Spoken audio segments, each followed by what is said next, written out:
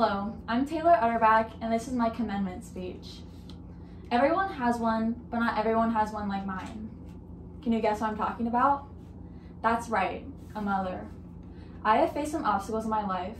Some were good, and some were not so good. But I couldn't have overcome those obstacles without the help from my mom.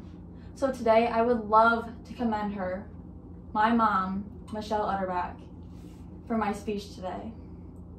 She's influenced my life in a loving, trustworthy, and empowering way.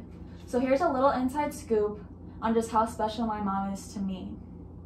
She raised me in a loving way. She's always been there for me. When I learned how to ride my bike, she was sitting there just waiting for me to fall with a Band-Aid to help cure my wounds. And she has always cared for me, especially when I would be laying on the floor, sick. She would hold my hair up for me. Now I want to tell you about how me and my mom became so close. High school was a tough time for me, but my mom was one of the only people that I trusted with my issues. When I played softball, I didn't know if I wanted to continue by the time high school was over. Every night after practice or a game, I would come home crying because I didn't love the sport or my coaches anymore.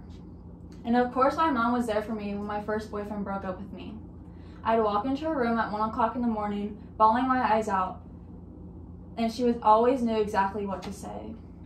Although times might not have always been so good, I will always look up to my mom. She is the most empowering person that I know.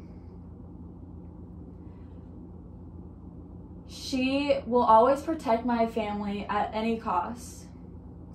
When my dad has broken many of his bones, she has taken him to the hospital and then cared for him afterwards. And nobody will walk over my mom no matter what the circumstances are. She hates going to her job every single day, but she does it to provide for our family. I hope it's pretty clear now how just special my mom is to me. I could go on and on about how special this woman is, but I do not have any more time. I wish everyone had a mom like me, one that was loving, trustworthy, and empowering. In the future, I plan to take what my mom has taught me and all our special memories and raise my kids exactly how she raised me. She's a special woman in my life, and she's my biggest inspiration. Thank you for listening to my speech. 302.